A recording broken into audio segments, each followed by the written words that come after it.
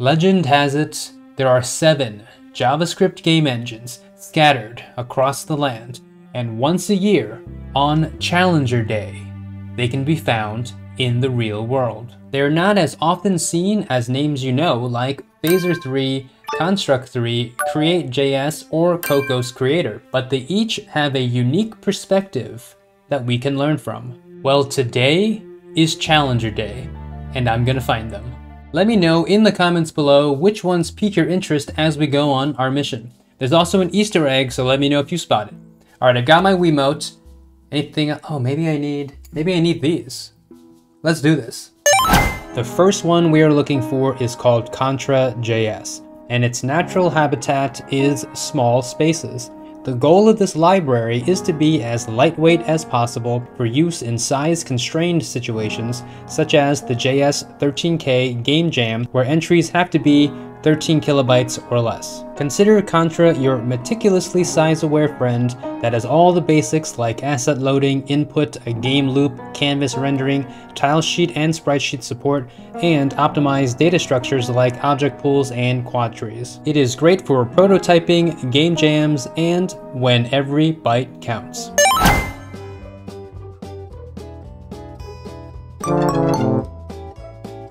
Another resident of small spaces is Little.js, which is also geared towards being super lightweight for use in space-constrained environments. It is designed to be little, yet suitable for game jams and commercial games. Little.js provides WebGL or canvas rendering, basic physics, particle systems, audio, input for keyboard, mouse, gamepad, and touch, as well as debugging tools. Little.js can render well north of 10,000 sprites at 60 frames per second. It is well documented, but light on tutorials.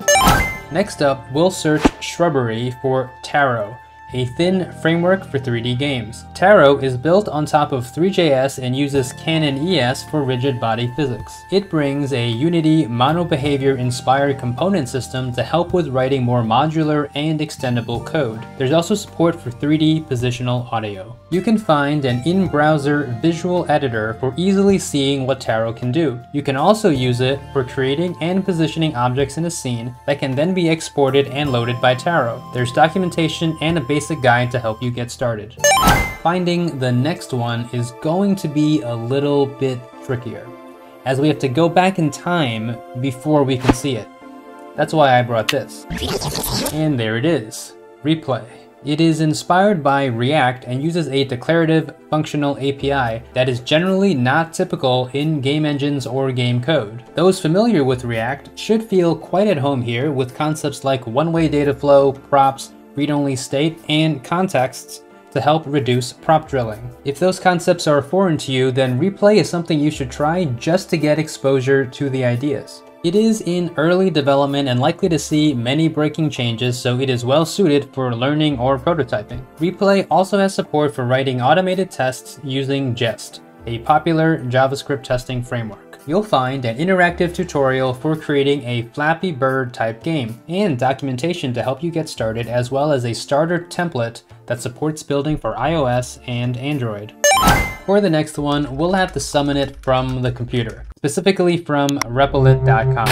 Kaboom.js is functional but does not mimic React. This fun library is easy to get into and is built around a component system for adding functionality to game objects. Instead of creating a sprite object with position, scale, and opacity properties, you would add individual sprite, position, scale, and opacity components to one or more game objects. This model allows for code reuse in a modular way. Being that we summoned it from Replit.com, it has first-class support in the Replit online code editor, so you can start trying it out in just a few clicks. There's a getting started tutorial, documentation, and a whole bunch of examples to help you get started.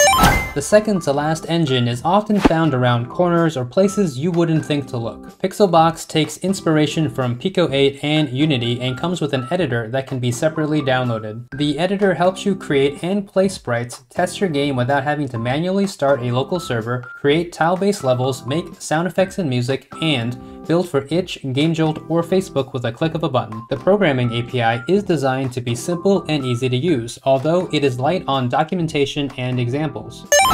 The last engine on our list has been spotted near caves. So let's see what we can find. Looks like it's our lucky day. Here we have CT.js, and it also comes with an editor where you can do all of your development from designing a level to writing JavaScript code. The game rendering is powered by Pixie.js. Additional features like basic collisions, tile map support, playing audio, skeletal animations with dragon bones, a system for handling keyboard, mouse, and gamepad input, and building for the web or as a desktop app is also included. There's a good amount of documentation and guides to help you get started, including tutorials for 3 different games. Looks like the legend was real. I hope you enjoyed learning about these 7 hidden JavaScript game engines. If you have a favorite, let me know in the comments below. For more on game development on the web, check out this video over here. Now, how do I use these?